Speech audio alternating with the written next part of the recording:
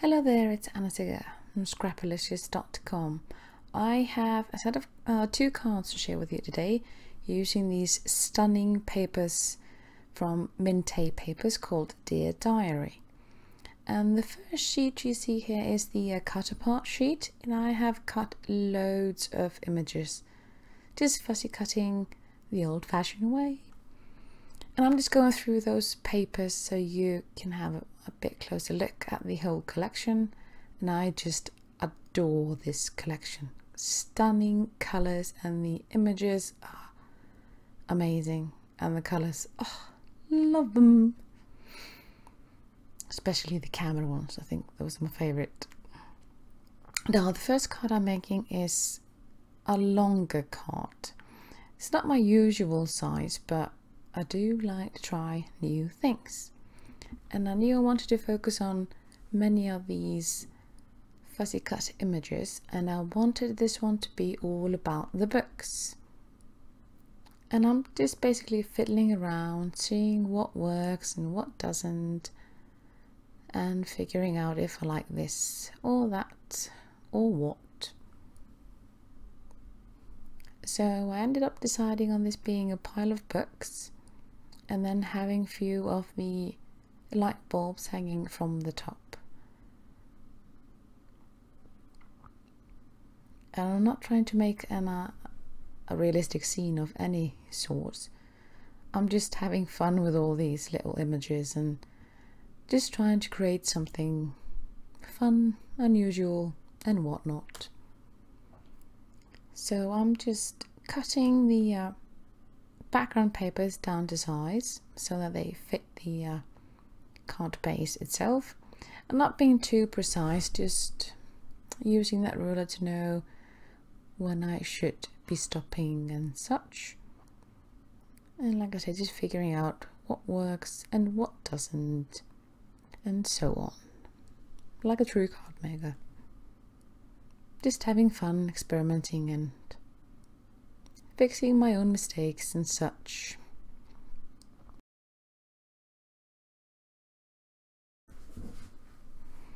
And now that I've cut those 2 pattern papers down to size, I am inking the edges using my Tim Holtz Distress ink in Vintage Photo. And I just want to make this look like it's old and used, somewhat like the books. And to make sure everything fits together, I am also inking all the edges of my fussy cut images with that same distress ink. Now that everything is inked and looking pretty, I am just sticking those background panels to my card base.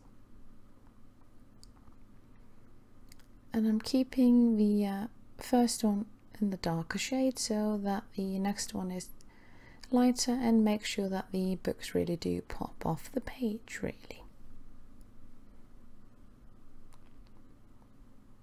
And then all I have to do is to stack those images on the front and make them look as good as possible really.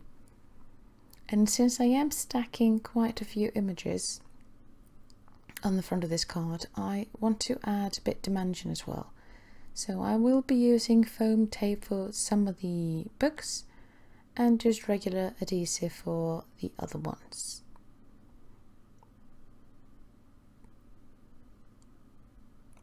Like I said, no rhyme or reason, I'm just having fun choosing what to use. And I'm using this 3M foam tape for my images. I just love this tape. It's a huge roll, which I love, even though I need to buy it. I think I go through about 2 or 3 of these rolls a year, at least 2 I think. So when I've noticed that about I have 1/10 left, I usually order another one so that I have it ready when I finish the one I have. So like I said, I'm just figuring out where to put these and sticking these together. Like I said, some with foam tape, others just with any kind of adhesive. Any glue will work here. I just use my ATG gun because it's handy. And this creates quite a lot of dimension without too much effort, really. And I really like that. I like cards that look great. They look like they're taken a lot of time. And even though this took a bit of time, but it didn't take like ages. But I do enjoy fussy cutting, so maybe that's the reason why I don't think it takes too long. And then I'm just placing the light bulbs at the top. I mean, look at those light bulbs. Oh my gosh, they're so pretty. Just love the colours in them. And I'm keeping this one on foam tape, and the other ones I will be gluing down to the card base itself.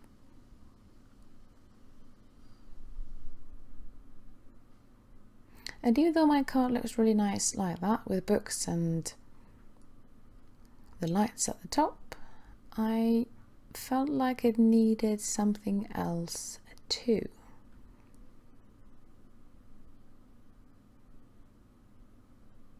I mean, it looks pretty, as you can see, but it just needs that little something to, I don't know, add the focus on the books somewhat. So while I'm thinking, I just had to go through my images and find something on the inside. Since this is quite a tall card, there's a lot of space to write inside of it. So why not utilize all that space and add some images? Just for fun, eh? And so I decided on these two, this little oven and that open book. It kind of looks like it's flying, really.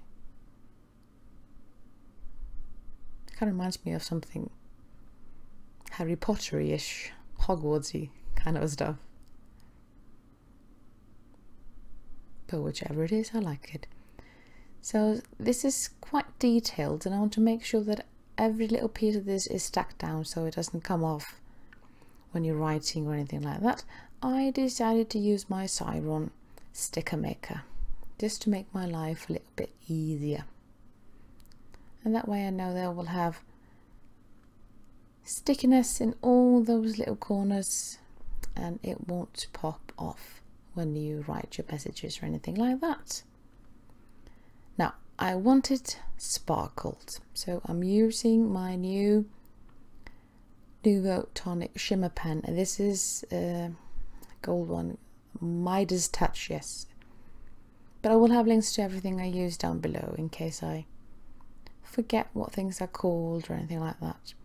You don't see much of that glitter on in the video, but it is absolutely beautiful. It gives a really nice light touch of gold. It doesn't cover the whole thing like it's, oh my god, it's gold. But it gives a beautiful gold shine. And I absolutely love that. Well, then again, I love anything that glitters or shimmers or sparkles, so that's just the way I am.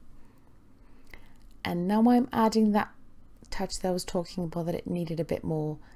So I use these pretty little birds from the Fussy Cut page, and I'm adding them here and there because I did feel like it was a bit too, I don't know, can't find the word. I guess it looks a bit blur if that's any kind of a description to use, but I did prefer it with the birds in the end. So I like it really. And birds and books, hey, that's quite a nice touch, right? And I'm just adding a bit of foam tape to this little bird just to make it pop a wee bit. And I just need to figure out where to put him. And of course he'll be sitting on on top of some of the books, just figuring out where. It looks really nice there, tucked behind those books. Now I'm just trying to figure out which other ones I want to use. Should I use 2 birds or 1 bird or what? And then I found this pretty nest with eggs in it, so I thought, why not use that as well? And I ink all these images with the vintage photo distress ink, same as I did with anything else on the card. I'm just tucking this behind the main book.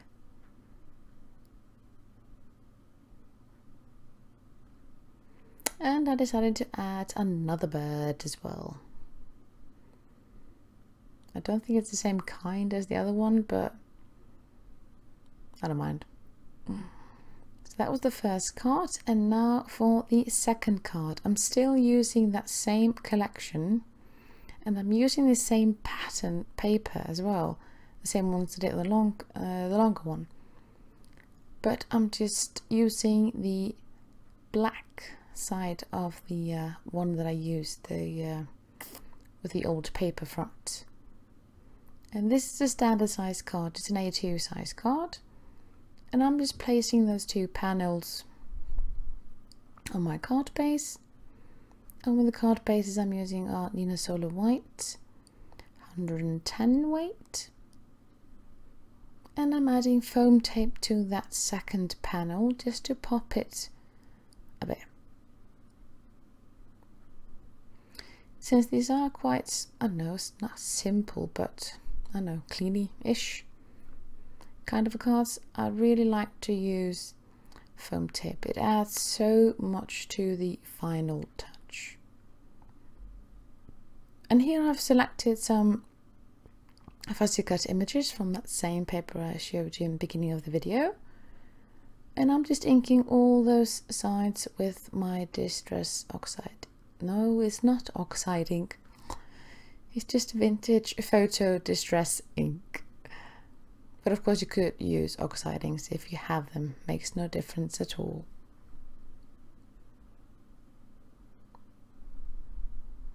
And I'm keeping my flowers as the main background piece. And then I'll be adding that camera and coffee cup and that little candle at the front, really. And again, I'm using quite a lot of foam tape because I do love popping things up on my cards. And I mean, these images are so beautiful, they should really stand out. Absolutely stunning. And plus all the papers from Mintay Papers are really nice quality. They're really thick, and that means that when you fussy cut these tiny images, they are not a flimsy little bit. They keep their shape and just absolute dream to work with. Gorgeous papers and fantastic quality. And I'm just placing them here and there, figuring out what to pop up and what needs to be on the same level as the background and such.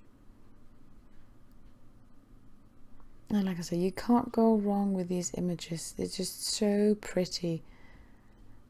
The hardest thing is actually picking which ones to use, because I really want to use them all, but I can't use them all at once, can I? But they just make the card process absolutely breezy. Beautiful. And of course I'll be adding sparkly stuff to this card as well, using the Tonic Midas Touch glimmer pen to add a bit of sparkliness to the images as well.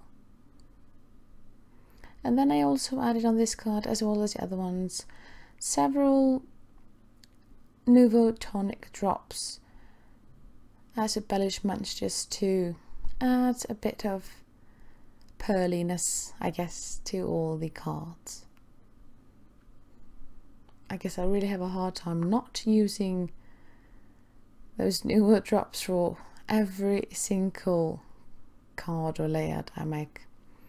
I mean, these are just absolutely stunning, so fun to use.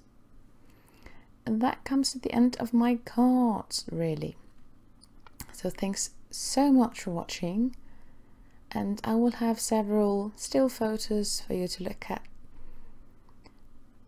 in the end, and of course I will have links to everything I used in the description box of the video on YouTube.